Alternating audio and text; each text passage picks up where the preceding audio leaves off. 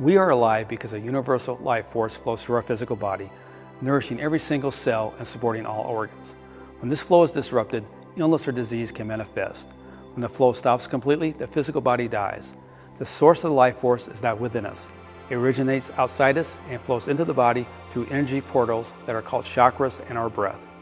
The source of the life force has many names, such as higher dimension, the source, God, etc. There are many theories and beliefs that explain the universal life force and its source, but the fact is, no one in the physical world can really prove which one is correct. Different methods of using the life force for healing have been used in many cultures throughout history, including Tibetan, Chinese, Roman, Egyptian, Greek, and Indian. And the life force has many names such as Chi, Mana, Ki, Holy Spirit, and Reiki. Reiki is what I call the life force, and it's pronounced Reiki.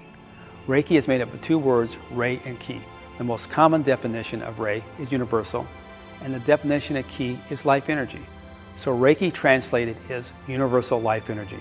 When I talk about Reiki throughout the video, it can be in the context of referring to your universal life force, or it can be the method of using this life force for healing.